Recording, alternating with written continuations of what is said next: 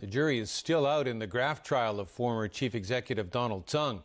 As Adam Hsu reports from the High Court, the jury has requested further directions from the judge as it struggles to reach a verdict. The 9 jurors yesterday asked the judge for a day-to-day example explaining how a person could be deemed to have committed misconduct in public office when there is a lack of evidence.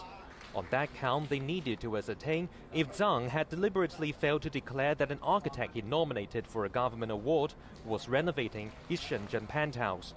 The jurors deliberated into the night without arriving at a conclusion. The defense argued that Ho was nominated purely for his contribution in his field, so Tsang had a good reason not to disclose his relationship with Ho.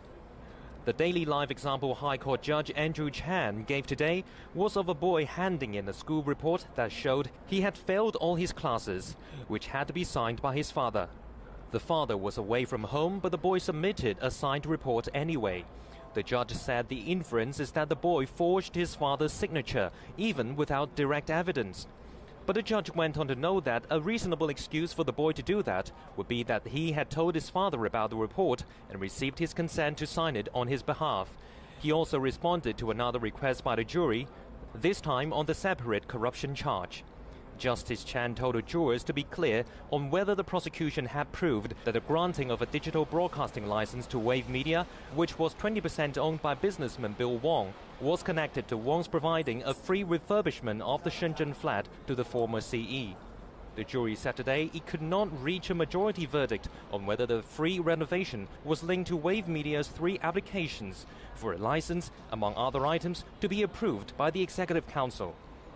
Justice Chan urged the jury to use their wisdom and experience, but did offer to provide further guidance to help them reach a decision.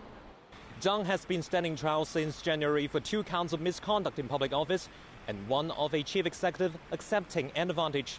The judge says he'll only accept a unanimous verdict or a majority verdict of at least 7-2 on those charges. Adam Hsu, TVB News.